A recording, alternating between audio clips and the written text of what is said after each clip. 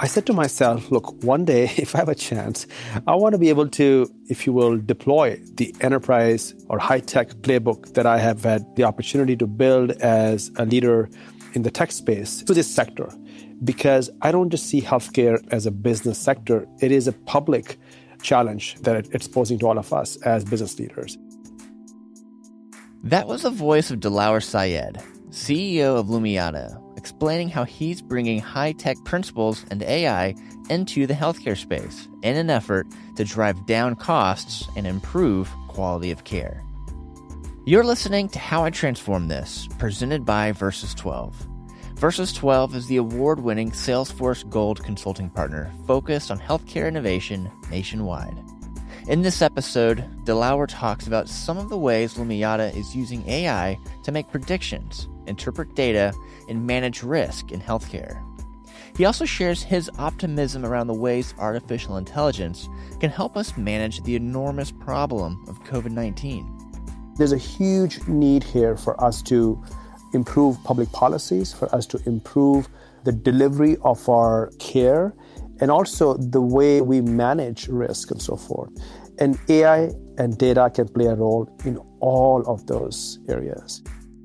I'm your host, Clark Buckner, and along with Versus 12 founder and CEO Tammy Hawes, each episode we're seeking out healthcare technology industry leaders exploring stories of success through the transformation of healthcare. For more stories like this, visit versus12.com/podcast. Now let's jump in. My name is Dilawar Syed. I'm CEO at Lumiata, and I'm based in San Mateo, California. Thank you so much for joining us on How I Transform This. We've got a great episode up ahead. We're going to be talking a little about your journey as a healthcare innovator. We're going to be talking a little about what your company's been working on, and especially we're going to be talking, we love interesting topics like how AI is influencing healthcare right now and in the future. So there's a lot of interesting things happening around us. And so just really appreciate you taking the time in your busy schedule. Well, happy to be here, and thank you for having me, Clark and Tammy. Yes, thank you so much. I'm excited to hear about what brought you to where you are now and also what your vision is for the future. So thank you. So to get things started off, we sometimes like to use a past, present, future format when we get to know some of our guests. And basically it just helps us catch up quickly to not only what you're working on today, but the journey you've been on leading up to it. So I understand you did not start in healthcare, but you had a successful career in tech. And I'm curious, and also a career, amazing civic career. So I'm really curious how you started there and then what brought you into healthcare. So, Clark, you're right. I spent most of my career in high tech and enterprise software, consumer tech. Early part of my career, I was at Yahoo, and most recently built a company called Freshworks, which is in the customer management software space. And my exposure to healthcare was more on the civic side. I served in the Obama administration as an advisor, and when we were rolling out ACA, I got to see upfront, up close and personal, the challenge, the cost of care that presented to this country, from both I would say, moral issue, but also just the fact that it's not tenable, the way the cost is rising, and got to see how complex the industry is and how the administration is trying to move the ball forward with competing stakeholders. And that, conversation about reform continues on to this day, although it has stalled in obviously recent years. So I said to myself, look, one day, if I have a chance, I want to be able to, if you will, deploy the enterprise or high-tech playbook that I have had, the opportunity to build as a leader in the tech space to this sector.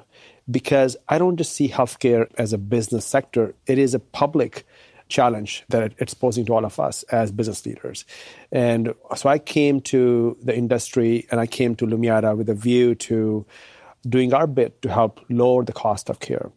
and making sure that we could make use of big data and AI, which is still, somewhat early in its journey in this space, to solve some mission critical issues, whether these are about cost of care or the quality of care. Now, obviously, our world is upside down since, this horrible pandemic has taken over our lives. And I think there was probably never a more urgent time to make use of this technology and these new approach to solving some of these issues that we just talked about. That's my thought exactly. And, I got into this profession as well because I thought there was so much that could be transformed in healthcare. It's glad to hear about your experience in the ACA. And there's so much that needs to be done as far as technology that has been done in other industries that's not there in healthcare. So why did you decide to build an AI platform instead of just models around AI? Good question. And so, Tammy, my view is that, look, at the end of the day, when it comes to healthcare and the customers that we are selling to, these are health plans, providers, leaders like chief underwriting officer, chief actuary, the CFO. We are in the enterprise business. And that's the rule number one you learn in high tech and software companies is that when you're selling enterprise software, enterprise products, the solution has to scale to enterprise needs, because at the end of the day, you are helping enable a mission critical business process.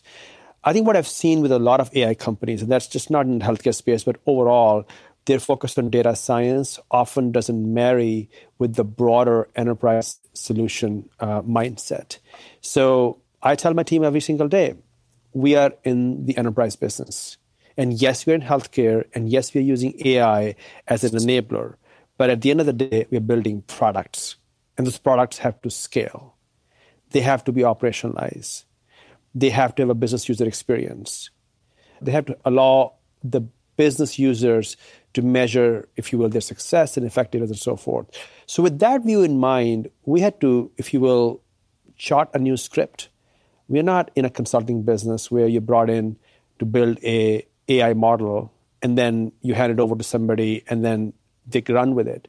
We want to build a product company where we can solve some critical business challenges, and we are there along the way. So that meant a fundamentally different approach to building AI products, not models, but a platform. So not to geek out on your listeners, we took a very holistic approach. When we ingest large scale data sets, we go through an entire process of data management, data quality, cleansing, enriching data with disease information and labels, getting it machine learning ready, and then building models on it. Now, that entire process, Tammy, is automated. That's what the platform has done. So what it used to take us as a company weeks and months to build a model. Now, if I'm working with a health plan or a provider, and if we get data, let's say today, in the next 2 to 3 weeks, thanks to this platform and the automation, the data is machine learning ready. And not only that, we have the first set of predictions out. That's what platform is allowed to do. So as a company, if you're serving multiple plans and multiple providers, we can move faster, quicker. Not only that, we can also make this platform available to our customers so they can continue to build on these models, help operationalize them in their business processes. So that's why we built a platform, to make sure that we can not only scale ourselves, but also ensure these will be operationalized in our customers' business processes seamlessly. And that's the key, is because once you understand what your data is telling you, you have to act upon it. And so I'm a big proponent of, number one, understanding what you're trying to get to and then taking action on it. So that's fantastic. Absolutely. You were just talking about these predictions that you're able to create. And as you're talking about, creating something that is able to scale to the unique needs that you're serving. And also you said a couple of times you're in the enterprise business. So that definitely, there's some big moving parts to healthcare. So when you're able to get these predictions, how is that designed to make a better impact on healthcare, whether it's, financially or operationally or clinically? What are your thoughts on that? Absolutely. Look, these predictions are to a business end. They are to a certain objective. So there are a couple of key ways in which Lumiata is helping healthcare organizations. Our focus has been primarily on cost and risk management. So let's talk about cost. So we will use our models and algorithms that are built on a pretty vast data set. So we have up to 100 million members and patients worth of data set. That data set is used to build these algorithms, which are predicting what is Clark's future cost, which is a function of what his risk is, what his utilization has been in the healthcare system, and what some of the potential disease onset he might have. That cost information is used in a whole range of business use cases at the health plan side to make sure that the plans are designing health plans benefits that are appropriate for this particular user or member, and also in terms of how they think about rates. A lot of times when you look at premium setting, you have actuaries who are using sort of, I would say, textbook actuarial methods to figure out what the price of a health plan should be for an employer. They don't make use of machine learning. They don't make use of data. On the other hand, we are looking at millions of members worth of data set and be able to predict and say, we believe this is what the cost is based on these literally millions of machine learning features, as opposed to a handful of parameters that are used by an actuary, and use those cost prediction to have more targeted pricing and product design versus an archaic, if you will, and a legacy approach to pricing and packaging your products as a health plan. So that's one big area where we help the business of healthcare. And on the other end, the business users who are using us are actuaries, underwriters, often salespeople. And that's where I think, even a CRM comes in. How do you inject pricing information into Salesforce if it is being used by a health plan and so forth? So in the health plan side, that's where we largely play cost and risk management. There's also a huge angle around huge angle around intervention. So if we can predict who the high cost member is going to be, and if there's an integrated health system, let's say in the case of Kaiser, you can do some proactive care for that member. Now, on the provider side, things get very interesting, and I'm especially very energized right now with COVID, what's going on. So we have opportunities where we are going in and our predictions are being used to figure out which patients should be candidates for at-home care, because clinics are not the place to treat them because they are vulnerable populations. These are folks who would be at a high risk of infection and not recovering from it.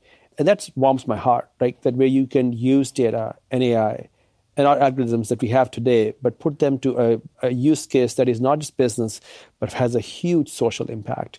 So that's the kind of things we do at providers. But there's also other use cases around hospital admission, readmission, and all those predictions are used to manage, capacity and resource planning, if you will, at the provider level. Speaking of COVID, and one of the things that I really love about your background is that you're technical. Tell us about this hackathon for AI solutions for COVID that you were recently involved in. Yes. And what was that like? Wow, it was incredible. It just moved our company. That's the best way to put it. So let me step back. And when COVID-19 pandemic hit the Bay Area, and as you may know, that the Bay Area counties, 9 counties here in our region, were one of the first ones, if not the first one in the country, to issue a directive for shelter in place. And we all had to go work from home very early. And Lumiata was actually pretty early in following this and be prepared for that. And I got a leadership team together and said, look, this is our moment. We happen to be in the business of healthcare. We happen to have access to, and we are privileged to have access to some incredible minds in our company and access to data and so forth. We should be helping solve this challenge, which right now we're all grappling with.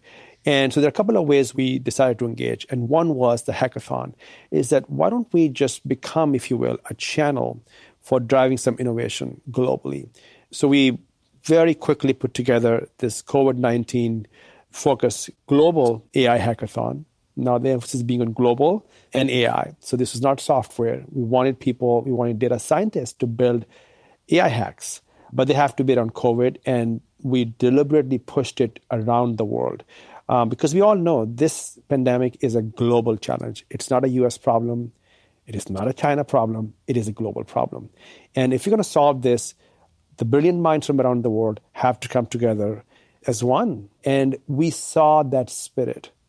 We saw that spirit come through on the Slack channel that we had. We had teams being formed from 59 nations, 236 cities. Many of these people had only come into contact with each other on this Slack channel that we had started for the hackathon.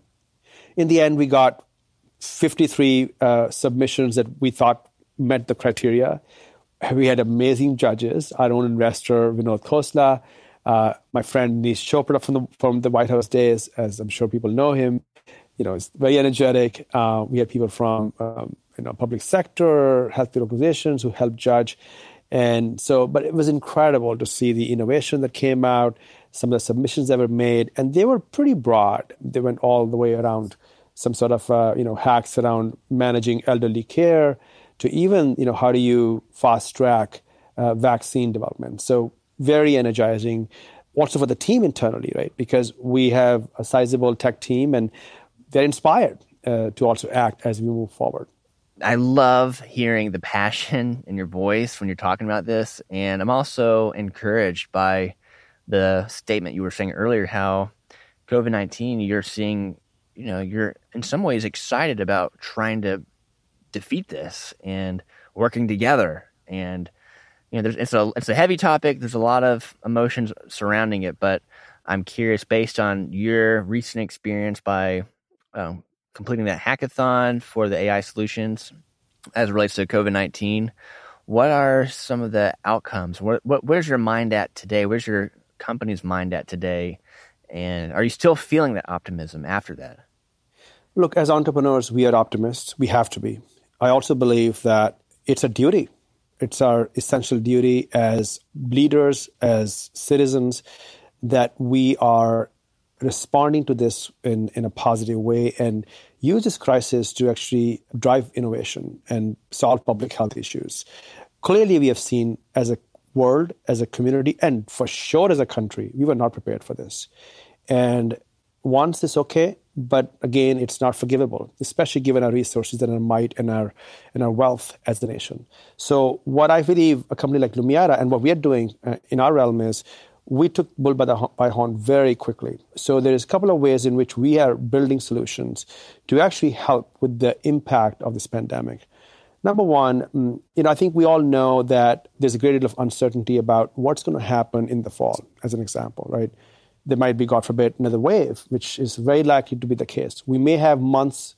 By the way, I am part of the task force here in Silicon Valley whose mandate is to help us recover from this pandemic economically and renew, working with the mayor's office. From what we see, it's very likely that we will not have anything available for another year or so, contrary to what we're hearing right now in terms of vaccine. So how do we prepare ourselves as a system, as a healthcare ecosystem, to manage the impact of this pandemic? So a couple of ways in which Lumiata is helping is we want to be able to strengthen decision support at, let's say, health plans. They have no idea right now how to manage the risk of COVID-19 in the populations they cover. Our models, our products can be part of the solution. If the actuarial model don't work in normal times, let me tell you, they are not going to work in these times. COVID-19 is a high dimensionality problem, and machine learning is made for solving high dimensionality problems.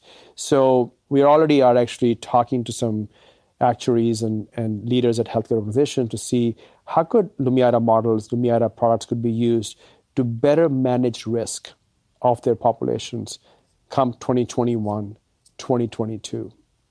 That's one area. The second area is around the provider aspect. I alluded to this earlier. How do you make sure that you are preventing folks who are more vulnerable from going into clinics? Again, there's a prediction aspect to it. We have right now a use case where we are working with a clinic and predicting which candidates are eligible or should be directed for at-home care for this very acute condition so that they are not exposed to potential virus, if you will, environment in a clinic. So there's a breadth of use cases, Clark, in which AI and data could be used. Another big area is telehealth. We all know that in the last couple of months, almost half of all physicians in the US have used telehealth. We are generating new data at a lightning speed as we speak. And we had this incredible opportunity to make use of the data quickly and efficiently to all sorts of productive uses. We're also looking at that. So there is quite a bit to be done. Obviously, this leverages some of the core algorithms we have. It leverages our platform as a company, but more importantly, I think it leverages our mission and our heart around being in the business of driving better outcomes, lowering the cost of care, and making sure that we are actually being problem solvers, if you will, when you look at the worst public health challenge the world has seen in almost a century. Dilawar, something I've kind of thought to myself as we're watching the statistics come out on the COVID cases is that it seems like we should know more about those COVID patients at this point. And maybe someone does know that and the public doesn't. But I thought to myself that there's probably a challenge with interoperability because you have to get all of that data around these patients in a centralized database or in an AI tool to be able to really dig into that. So how is solving for that problem that we all have as healthcare technologists? Great point. Look, data is fuel for AI companies. It's fuel for Lumiata. Without data, we can't build models. We have our data set, but we're going to need new data. We will need to see this data which has COVID populations. And in order to make sure we can work with diverse set of data sources, we are actually now thinking about developing a tool set that can quickly interact with all sorts of data sources. But I think you alluded to this, Tammy, that the challenge is less on the technology end. The challenge is more on the data supply and source end. Unfortunately, we did not start testing soon. Secondly, even the tests we are doing, which just picked up recently, we are not reporting data quickly enough as a country. And so there is a downstream effect to this. But I'm hoping in the coming months, we all will have access to that COVID data, whether it's coming through the claims records or it's coming through the providers. And then, Lumiata platform or other companies, and by the way, the problem is big enough for multiple companies to be involved in this, get to have tools in place that can quickly interact with the data. So our data scientists can do their magic, right? Get the data machine learning ready and see what the trends are going forward.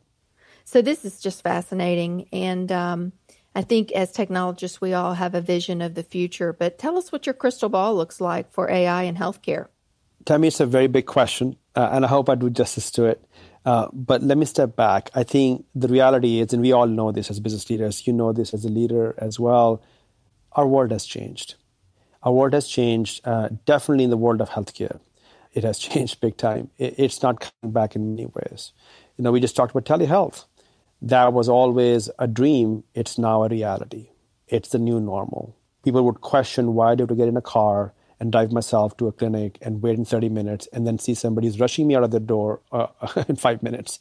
I can do all that 5 minutes from my office in my home. That has huge implications on new forms of data and what do we do with telehealth. Similarly, around what we have seen at large societies, even the most developed societies. When you look at the top 5 countries who are impacted, United States of America is number 1. By the way, as a citizen, I'm embarrassed by that. But what it tells you is the holes in our system and the opportunity to improve them. So there's a huge need here for us to improve public policies, for us to improve the delivery of our care, and also the way we manage risk and so forth. And AI and data can play a role in all of those areas. When it comes to public health, clearly as more COVID data becomes available, we have an opportunity now to better predict what the spread of a certain community might be. Everyone hears the word model now in the country when there are briefings at the White House or Governor Cuomo does a briefing. It has become part of our vernacular as a country. So I think there will be a great reception to AI in healthcare, similar to how we saw the adoption of cloud post 9/11.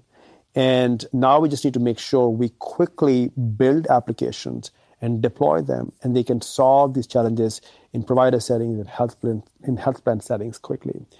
So, Dilawar, I'm so excited to hear the things that you're doing in healthcare. You're in a perfect role to be a transformational leader and really change the way healthcare is delivered in the future. So I'm excited to see your path and the path of Lumiata in the future. So thank you so much. Well, thank you for having me. I really enjoyed the conversation and wish you all the very best. Thanks for listening to How I Transform This, Success Stories of Transformation in Healthcare, presented by Versus 12. To learn more about how Versus 12 is best situated to transform the healthcare industry and to follow along with this show, be sure to visit versus12.com/podcast. We'll see you next time.